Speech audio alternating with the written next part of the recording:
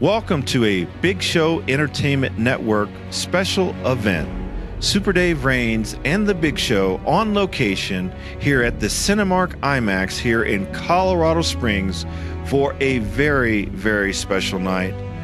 The U.S. world premiere of Avengers Infinity War.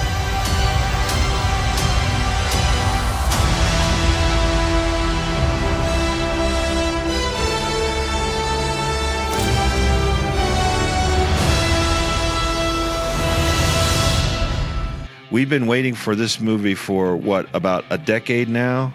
Since probably 1990 when the first comic book hit. Okay, awesome. So I'm here, your host, Super Dave Raines, and I'm here with one of our favorite special guests, comic book Nate Kowalski, the man that has more knowledge about comic books than any other person in the galaxy, I guarantee you folks. So we're going to quiz him today a little bit. I'm sure he's going to get them all right, but we're going to talk a little bit about Avengers, and then you'll get my lightning reaction after the movie, as we're probably about a half an hour from seeing it, and then you'll get my written review on Super Dave Raines and the Big Show Facebook page tomorrow. So let me get into some questions, because I've been wanting to ask you these questions like all day. So I was like, oh, let me formulate. And so I can learn, and all of you can learn. So Super Cool Nation. So the Infinity Gems, they used to be the Soul Gems, and now they are the Infinity Stones. Can you tell us about the stones? We'll go through them one by one. What their powers are. So it depends, because Marvel's been changing how they function over this last iteration. So I hadn't been reading the new ones. I tell you on the old ones, but Marvel has been linking them together, like with Search of Wolverine and all that. So they've been changing their functions. Right. I do understand that, but so people can just get a basic, premise of how they work and what their powers are and why Thanos wants them so badly. So I understand that one, he has all 6 gems or stones, that he is omniscient, yep, and he's omnipotent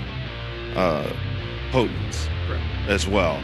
So can you tell us about the mind gem? So that would give him control over basically everybody. They would bend to his will. Right. And reality, all creatures everywhere would do what he says.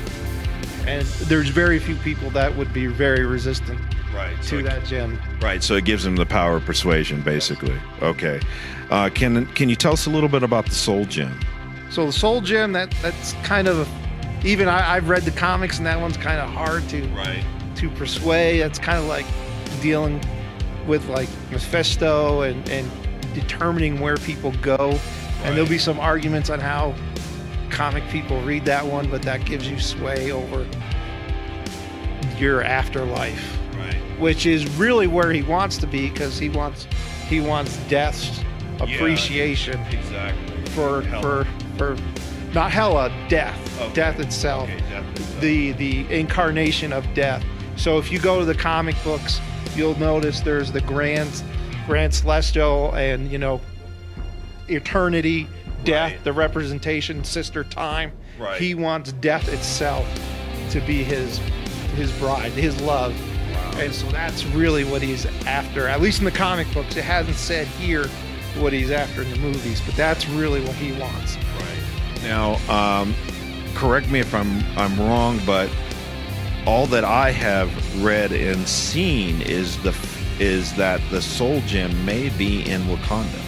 It could be, but they haven't really said yet. All right, so folks, stay tuned for that. We're going to find out very, very shortly. Let me ask you about the Space Gem. Space, pretty simple. Gives him the ability to go where he wants, when he wants, in space. Right. And do what he wants with it. Wow. How about the Power Gem? Power, so it would amplify whatever power he has already. So, example, in the comic book, Silver Surfer has the power cosmic. So that would just amplify his already power that he has. It would just amplify that to the nth degree. So for Thanos, depending on where they put him here, it amplifies that to the nth degree. Okay. All right, just a couple more, folks. Tell us about the time gem, and I think Doctor Strange has that. So in here, they have Doctor Strange having that in the eye of... I can never pronounce it, Armageddon, but it allows him to move where he wants in time, to change items to his will also. So change events to his favor. Okay, awesome. One last one. Let me ask you about the reality gem. So reality is kind of funny because reality is perception. So again, that's allowing him to change perception to his views, to his favorable outcome. It kind of goes with time, but it's changing it to his outcome. That's reality as he sees it. So tell us about Thanos. They call him the Mad Titan. Tell us a little bit about where he came from, what his powers are. So he had his dad, Kree. He had his dad. He felt his dad didn't like him. His brother Starfire, and didn't like him, or thought he didn't like him. So he thought he was alone because he was born a different color. He's purple. The rest of them are all green. In the old comic books, it doesn't say in the Marvel movies. And so based on that, he thought he was an outcast. And based on that, his perception of course, reality is always skewed. It caused him to curry favor. He thought he fell in love with death once, and then ever since then, he's always curried her favor, and he wanted her to talk to him. And based on that, that has been his goal throughout comic book history, is her love and for her to talk to him, because he'll always say she's silent and she doesn't talk, but that's what he wants from her. So you'd say Thanos is a villain with a purpose. With a purpose, he has. Right. Awesome. Well, let me ask you about the Infinity Gauntlet, and he wears it on which hand? So, I knew you were going to do that, but I think it's his right hand. Because depending on comics, I got the answer. You got the answer. I'm not going to remember. Yeah, he actually wears it on his left hand. But the purpose is so most of the people can't touch it, but he can. Right. He can touch any stone he wants, but he wants them all in his control.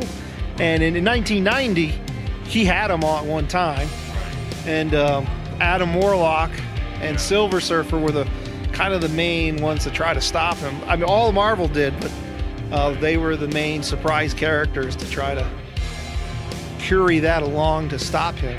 Right. So that was the big, but of course we're rewriting canon here to make all this happen in a short span of what we're doing here. Right, exactly. Do you think we're going to see Adam Warlock?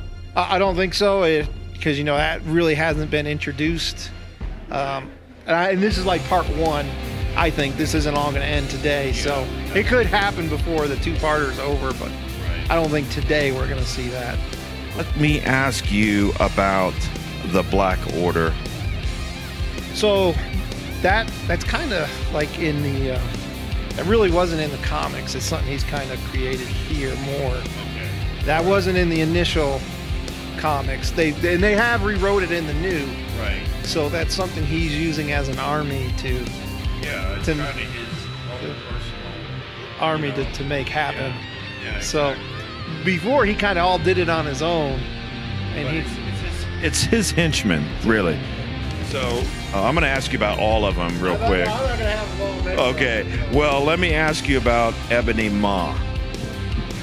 So he's kind of like his leader, very, very kind of powerful. Right. And I'm not sure how they're going to use him here.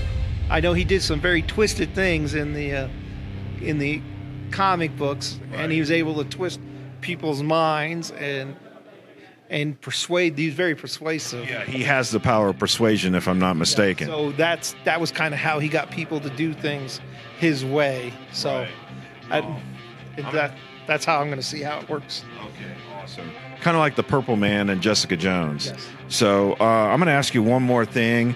Then we're going to go see this movie, and we're really excited about that. So let me ask you about, is it Corvin Gallion or that one? I'm not gonna lie. I don't remember him off the top of my head. But okay, awesome. Well, I'm gonna ask you about one more, Proxima Midnight. So he's kind of a dark character. I do remember him. He kind of sneaks in and out, right? And he kind of makes things happen, right?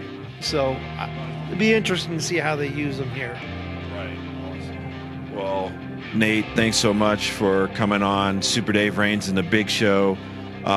Special event, world premiere of Marvel Studios' Avengers Infinity War, right here at the Cinemark IMAX in beautiful Colorado Springs. I want to thank Mr. White and his entire team. They're always so generous and so nice to us. We are very, very lucky to be able to shoot right here on location. Special thanks to Big Show Q Branch. Those guys do a great job. So we're going to go check out this movie, which is going to be epic. I'm very certain of that. If it's not, then yeah. Exactly. I might have some explaining.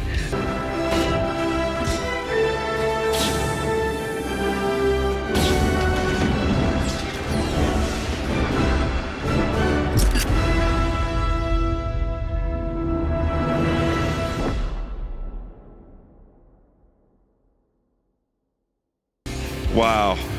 Wow. Wow, Super Cool Nation. This is your man, Super Dave Raines from Big Show Entertainment Network, Super Dave Raines and the Big Show special event. We just finished watching Marvel Studios' Avengers Infinity War, and I am stunned. I am stunned. We're not going to give any spoilers. I'm here with Don. Don, welcome to Super Dave Raines and the Big Show. We just finished. I'm stunned. I know you're stunned, but without giving any spoilers, what's your initial reaction to this movie? It was intense. It was shocking, and the ending was not what I was expecting at all.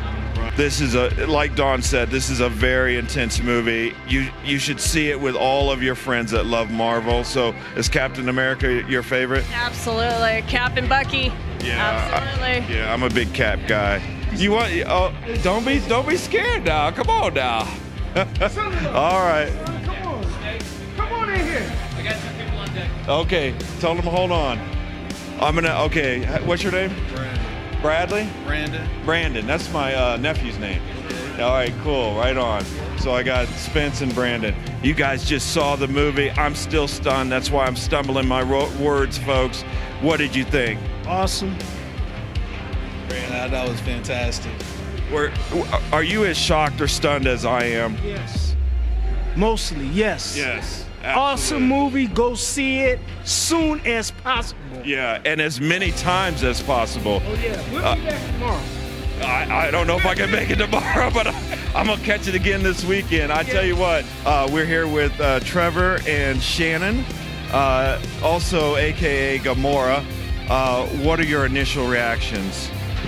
That is incredible. Like, I'm stunned. Like, I'm lost for words. Yeah, absolutely. Shannon? I slid off my chair onto the floor and was just like, this company just owns my soul. Yeah. Owns my soul. You're not the only one. I think it owns a lot. I don't know what to say. I mean, it was. Did you feel I felt an intensity tonight in that theater. Did you feel that?